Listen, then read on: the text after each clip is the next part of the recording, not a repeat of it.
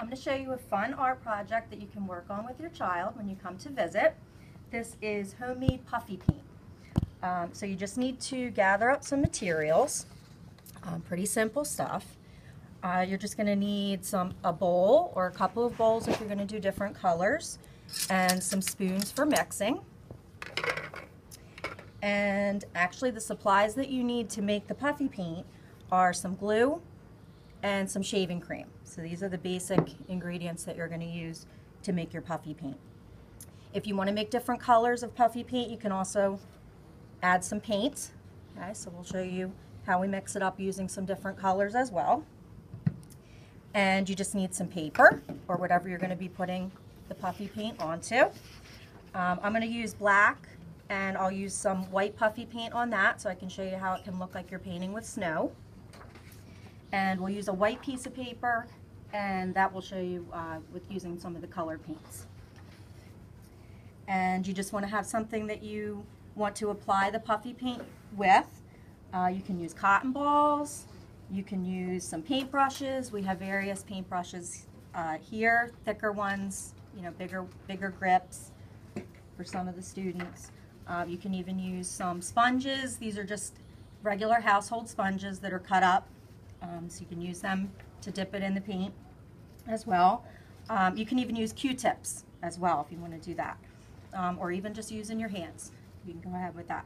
So I'll show you how you mix it up. You just want to take some glue. Okay, just want to squeeze some glue into your container. Okay, and I'm actually going to take the top off because it'll make it pour a little bit easier.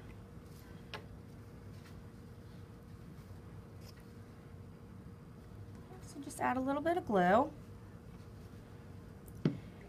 And then you're just going to shake up your shaving cream and just add your shaving cream. Okay, and then you and your child can just mix it together so it makes a nice consistency. Okay, and we'll actually do two of them so I can show you how to paint with the white and how to paint with one that we can add some color to.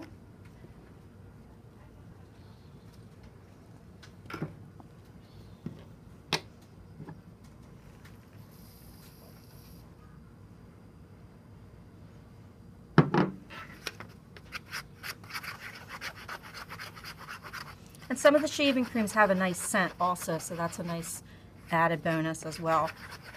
When you're working with your child, you can let them smell the shaving cream, or hold the bowl up so that they can smell it. Okay, and we're just going to add a little bit of paint to the one, just to show you what it looks like when we do colors.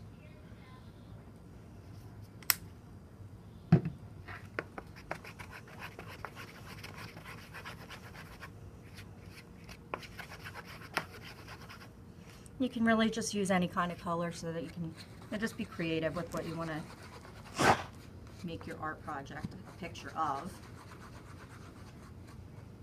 Okay, so you can kind of see what the consistency looks like. And you just want to take whatever paper or whatever you're going to be painting, and you just want to dip whatever utensil you're going to be using. So we can use some sponges. You can use some paintbrushes. Okay, you can make all kinds of nice squiggly lines. You could pretend you're painting a little snow scene.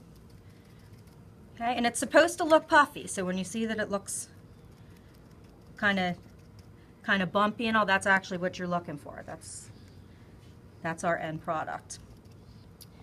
Okay, and I'll show you with the colors. We can even use some cotton balls and put it on that way. That's a nice texture.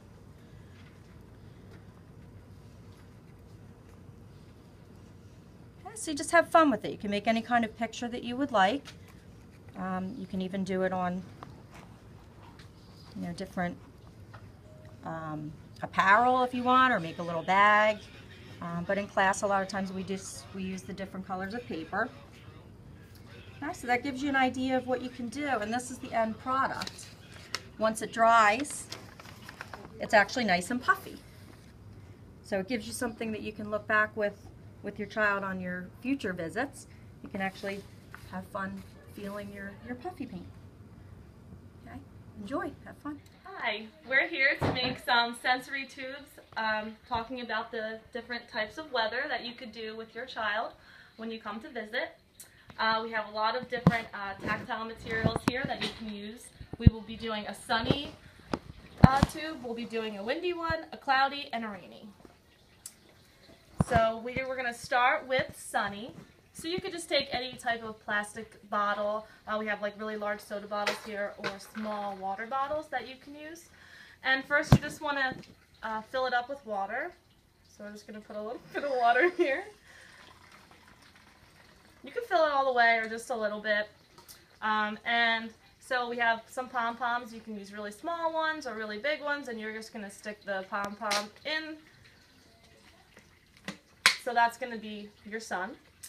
And so you put any kind of yellow pom-poms in there, and you could put a drop of blue food coloring just to give it some more color. And they can shake it up. You can hear the water. It's very sensory. There's water, and the yellow pom-pom would be the sun. And if you put some drops of food coloring, it could be the sky. And then we have a windy. You can fill it up with water.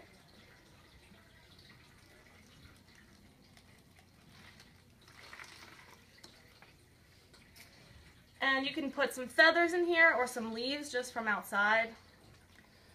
And some sequins. We have like blue, we have little squigglies, feathers. And we also have some little sparkly little trees, because trees blow in the wind. So we'll stick some of these little trees in here. You can really put anything in there that will be blown by the wind. And then you can shake it up. And it's really sparkly. And then you can hear all the things rustle in the wind. And that will be our windy bottle. Okay, good job. Okay, so now we're moving on to cloudy. So we have our white cotton. You can actually start with water. Pour your water in. Okay. And throw your clouds in, symbolized by cotton. Cotton is our symbol. And you can get any of these materials, whether you get them at the Dollar Tree or Walmart, Target, you know, any of those types of stores. See how the bottle now looks more like clouds, big puffy clouds. And if you wanted to add some sound, you can add some beads. I use clear beads here. And again, you can add more water or cloudy. Okay, now we're moving on to rainy. Okay, so I thought these looked like raindrops. These are little gems that I found, I think even at Michael's or AC Moore. I think I added a little bit of water, which this is so much water. And then you can help your child place the objects inside the bottle. You can even, you know, count with them. A little counting activity. Okay. And then just to add a little shine, this is just one of those little twist ties. I just thought it would be a neat visual. And this is the rain. It's a nice little soothing bottle for rain. Okay. So, these are the bottles that we chose to do today for our sensory activity. We do have some students that have made bottles in the past without water. Some students thrive on listening to the auditory stimulation, the sounds. They may like to tangle them up or hit them against water. That's it. Today I'm going to show you how to make slime with your child, and you can do it right in your child's room using very simple materials that you probably have at home. Cornstarch, water you can just get from the sink here at VPF, any kind of a container, and a plastic spoon. If you have tempera paint, you get this at the dollar store. Any colors is fine, you can use any color you choose. And a plastic bag so you can keep the slime and use it with your child the next time you visit. Okay. And the first thing we're going to do is put some cornstarch in a container. You could even use the pink container in your child's room. Any container will do.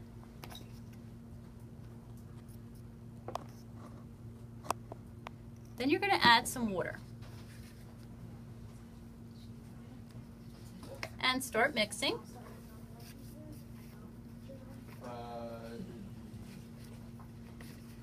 Takes a little time just to get it to the right consistency of slime. To break it up, make sure you keep mixing. Okay, and you can add a few drops of tempera paint. You don't need to add a lot.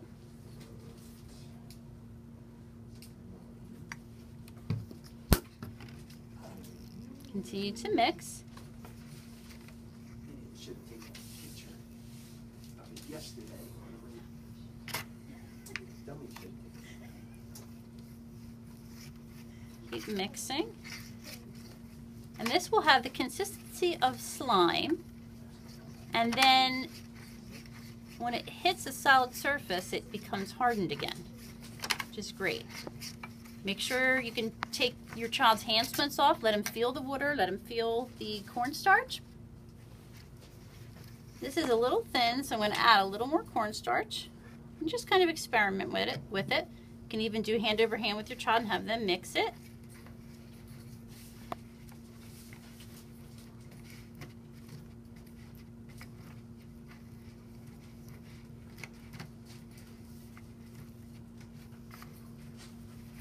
Right, this is really just have fun with your child making this slime. It's something you can keep and, like I said, take out again the next time you visit. You can see the consistency.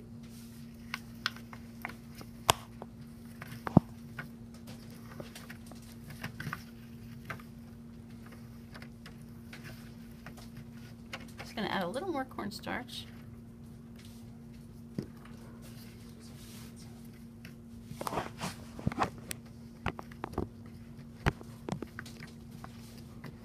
Make sure when you're finished to wash your child's hands. You can use the wipes in the room and clean off your child's hands.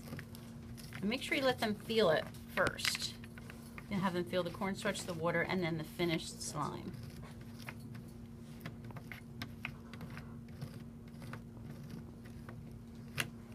Alright, and you can see from this the consistency that it has. It's very liquid, but then it becomes like a solid, depending on how you manipulate it. So have your child manipulate it in his or her hands and feel the different textures.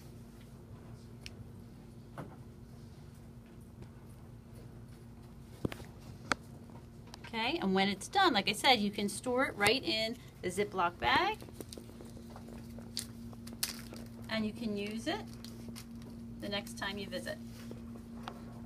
Okay?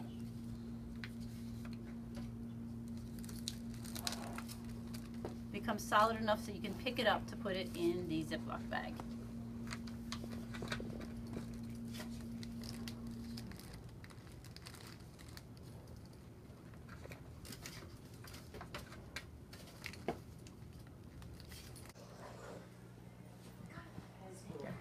Hi, Hi, I'm here to show you a simple way to do something sensory with your kids when you're here visiting, and also to help clean their hands or give them something that might exfoliate plus also moisturize a little bit. So it's pretty simple. It's stuff that you have in your house most of the time probably already. You're just going to need sugar and simple oil. You can do any kind of oil, olive oil, coconut oil. You just want to make sure that they don't have any issues with the coconut or anything. But this is just vegetable oil, just to show you a little bit. You're going to need a cup, 1 cup, and then you need a half a cup. And then if you want to add something that will give it an olfactory feeling, or just also there's lots of different essential oils that do things for calming, like lavender and things.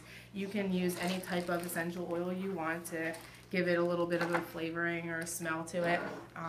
And so we're just going to use vanilla today. And I shall show you how easy it is.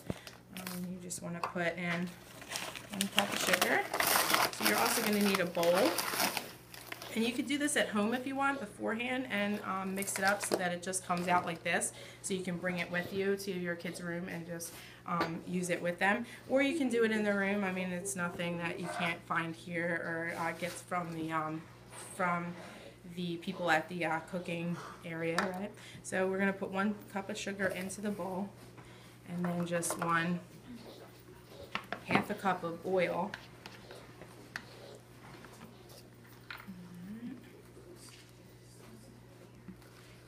Put that in. And then just a regular spoon. You just want to mix it up till it's pretty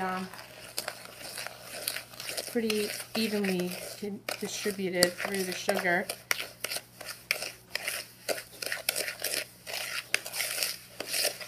Most of your kids will have these at their in their rooms. So if you want to do it here, you can do it inside of there and then just rinse it out. You just want to get this sugar mixture right here.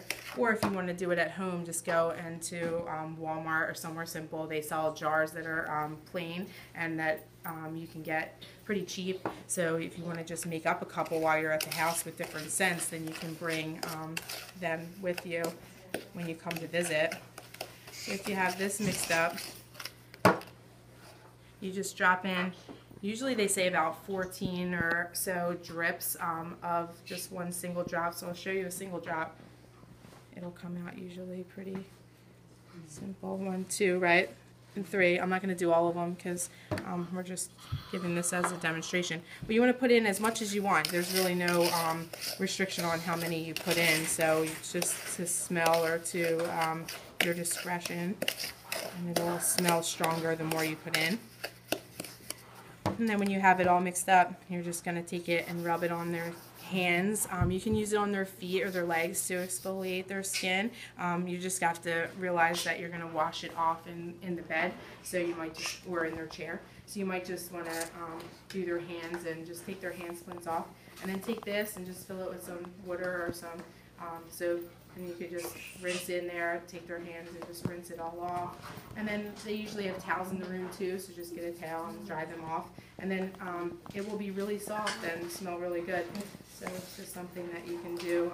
It's quick and easy, that is fairly inexpensive. The oils might be the only thing that's a little bit expensive, but you can find them at the Christmas tree shop. They got all of these from there, so they weren't very expensive there. And that's all. That's all you have to do.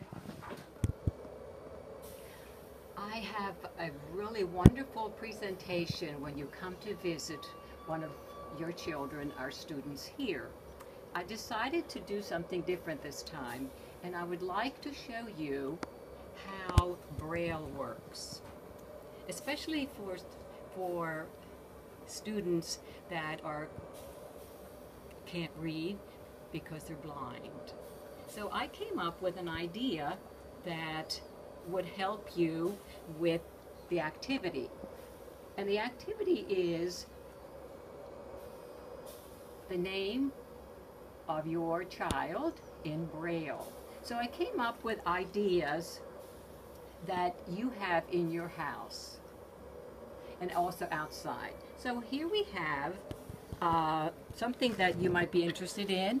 They're Cheerios. I'll put this over here. They're Cheerios. So you can use Cheerios as letters. Then I have buttons. That's something that you have around the house. The dollar store is really great for different kinds of shapes and buttons and things like that. You don't have to spend a lot of money. And think about going outside and bringing in the outside with your students. So I went out and got rocks, little rocks that you can use for the activity.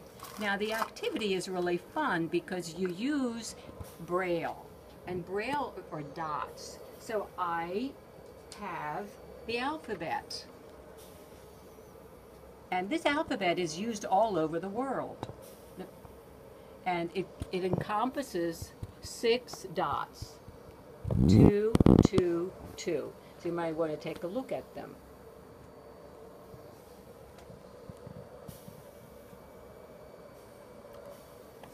So we decided to write our name, the student's name. So we have one here. Now, if you look at the chart, it's really easy, but it's really fun with your child. So we wrote names. Here's Braille, and here are the dots. The puffy paint, I forgot to mention.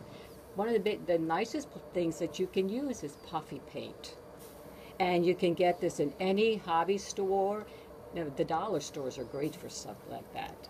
It just takes a little while to dry it. So take a look at what we did here. We spelled out the word mom, and then we used the Braille alphabet and spelled out mom.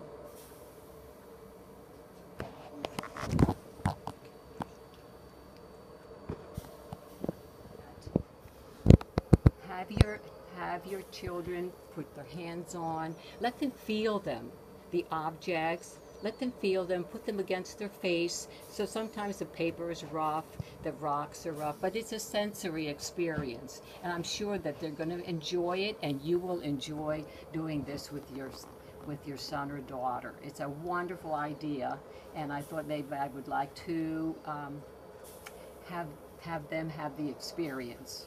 Hello, welcome to our garden. There's a garden. This is our 5th year, and our students get very involved with the garden. My name's Andrea. My name's Aubrey. Okay. And we have a lot of different experiences out here. One, our students we bring our students out, and you could bring your child out, and they could sit on the bench. They can listen, they can watch the wildlife, the birds, the squirrels, the chipmunks that are around here. Feel the breeze. They can look at our mobiles. They were made by our art teacher. They can use the hose, they can water the plants. We have lots of herbs and flowers. Okay. Often we'll bring the classes out and we will pick different herbs. This one particular one is sage, and when you rub it, it has a really nice scent. The students can feel it, they can smell it, they can look at it. Okay, so feel free, you can bring your child and you can pick any of the herbs. Another good idea, if you wanted your child to feel the soil and you didn't want them to get too messy, you could bring out a bag that they could actually touch, put some dirt inside of the bag, and they could touch it with their fingers. You could get a Ziploc bag if you didn't want them to get dirty, and also have them touch it from the outside. We have a beautiful mural over here. It's very tactile. The kids love to touch it and look at it. And you could just come out, even just and sit in the garden and enjoy the beautiful view and the flowers.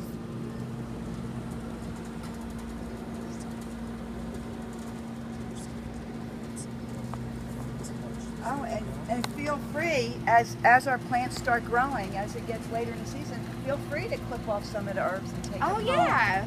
Or if there's some tomatoes or Like peppers. a tomato or a pepper. Absolutely. And just enjoy it.